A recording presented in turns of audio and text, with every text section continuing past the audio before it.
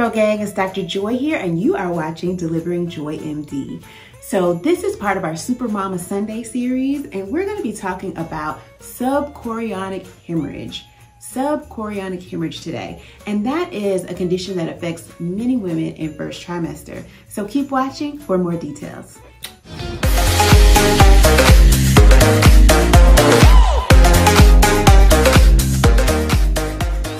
All right, girl gang, so subchorionic hemorrhage, let's break this down.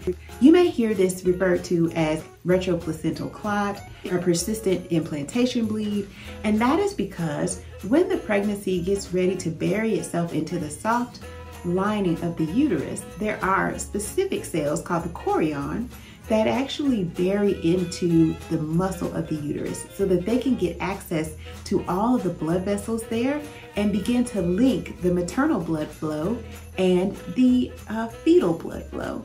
And so the chorion actually is responsible for digging into those blood supplies, and sometimes there is a little excess bleeding behind the chorion.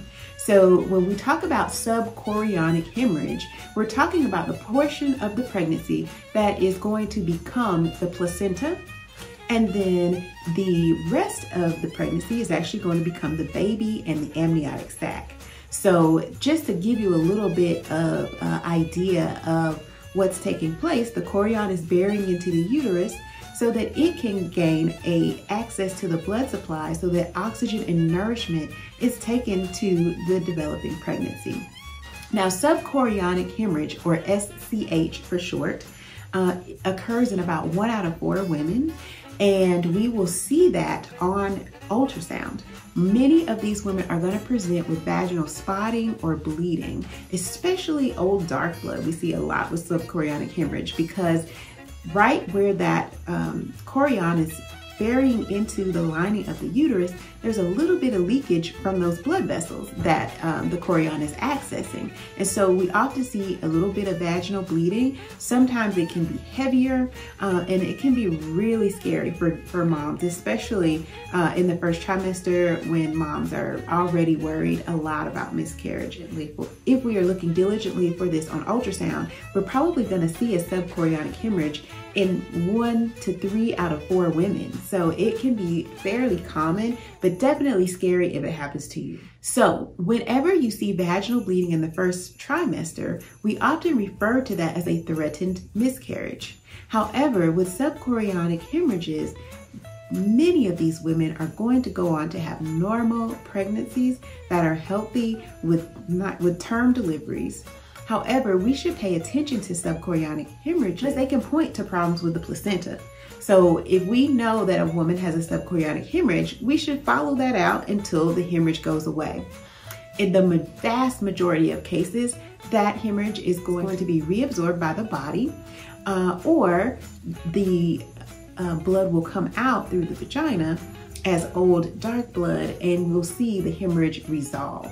So usually by 16 to 18 weeks, these subchorionic hemorrhages are completely gone. But we want to continue following them to make sure that the placenta appears to be developing correctly and that you're not having heavy vaginal bleeding. So what to do if subchorionic hemorrhage happens to you? The first thing I always advise women to do is to really take stock of their body. Pay attention to your bleeding.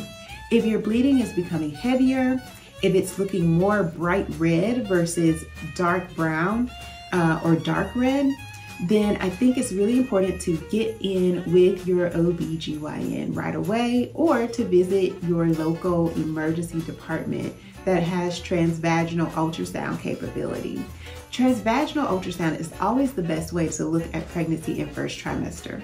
So we should use a transvaginal probe to actually take a look at where that developing pregnancy is forming in the uterus and to see if there's any sign of bleeding behind the implantation side of the pregnancy, or if there are signs that the placenta is developing over top of the cervix. And that's called placenta previa, where the placenta is actually developing right over the cervix, and you will see that bleeding occurs in this because the placenta is one big network of blood vessels between the new baby and the mama.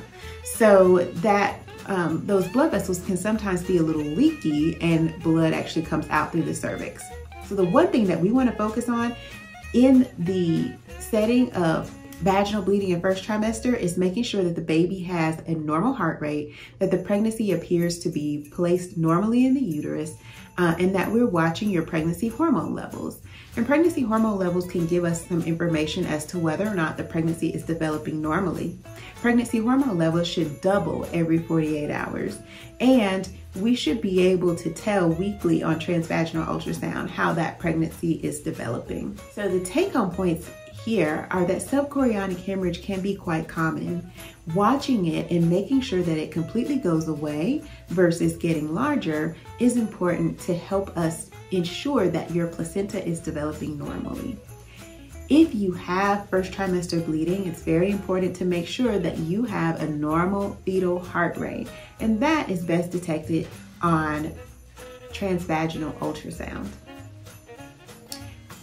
So how can you help yourself if you have subchorionic hemorrhage? You're going to avoid placing anything in the vagina. So no sex, no tampons, no douching. Hopefully you're not douching anyway, but if you are, stop and don't start back, please. But we want to avoid having intercourse as well, because every time that cervix is disturbed, when you place things in the vagina, a little bit more blood leaks out. So we want to try to have complete what we call pelvic rest, meaning we're not placing anything in the vagina.